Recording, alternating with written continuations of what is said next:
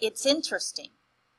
When we design our studies, we provide diets that are high in starch, and then we take away that starch and replace it with sugar.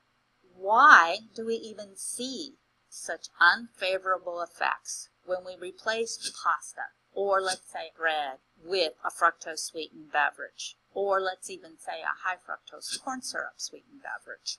Well, to answer that question, we're going to start first with the glucose. All the grains that we eat and we call carbs are pretty much pure glucose. And it goes into our bloodstream slowly because it takes a while for those enzymes in the intestine to break it all down. The glucose leaves the intestine in what we call the portal vein, and that vein's first stop is the liver. If the liver needs energy, that liver is going to pull the glucose in. If the liver has enough energy, most of the glucose bypasses the liver and is delivered to the rest of the body. It gets to be used by any other place in the body that needs glucose. Now with fructose, it's different. We're talking about fructose in the fructose sweetened beverages our subjects consumed, but we're also talking about the fructose in sodas because high fructose corn syrup contains fructose. So fructose is in the intestine, and it too is delivered directly to the liver.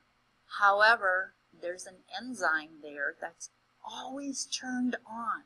So it takes any fructose it can get its hands on, even if the liver has enough energy. Very little fructose gets delivered to the rest of the body. So what we end up is this fructose overload in the liver. It needs to start storing it as fat. When you increase your levels of liver fat, you're going to have more fat heading out into the blood. With more fat heading out in the blood, you end up with higher levels of triglyceride and cholesterol. Both of them risk factors for cardiovascular disease. There's another problem. We believe liver fat decreases insulin's ability to do its job. That increases our risk of diabetes. There's another problem. When your insulin isn't working well, it also causes more fructose to be turned into fat. And it also is going to increase the amount of fat that liver sends into the blood. There's another problem. The group that consumed fructose tended to gain that weight within the abdominal cavity. This is what we call visceral fat that makes us apple-shaped. So what we have is this vicious cycle going on.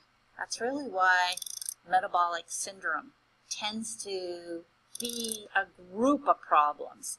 They make this little vicious cycle where one makes the other worse, and they just go around in this circle. But what we all need to do is get to the point where sugar is a special occasion food. It's not a staple. And that's where we need to think about our foods and what they can be doing to our health.